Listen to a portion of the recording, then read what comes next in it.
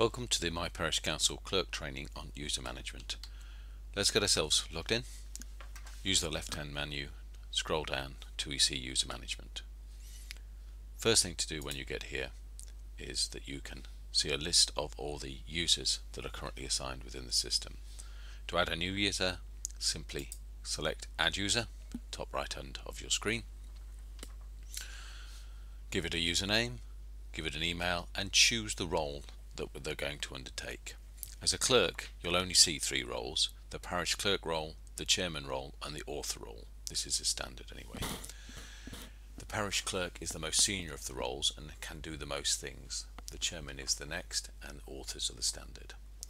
So just to repeat that, give the user a name, username, select their email address or enter their email address, give them a role, make sure they're enabled and press save.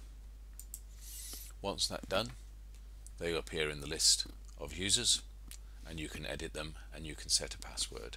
If we look at the chairman, for instance, and we look to change their password or set a password, we simply select the person by going edit password and enter the new password and press submit to confirm. That's it with user management. It's very simple. The clerk is, as I said, the most senior role within the system. The chairman is the next, and of course the other users are able to create content, but what they're not able to do is publish the content. So that's a task for the parish clerk only. Thank you very much for listening. Bye bye.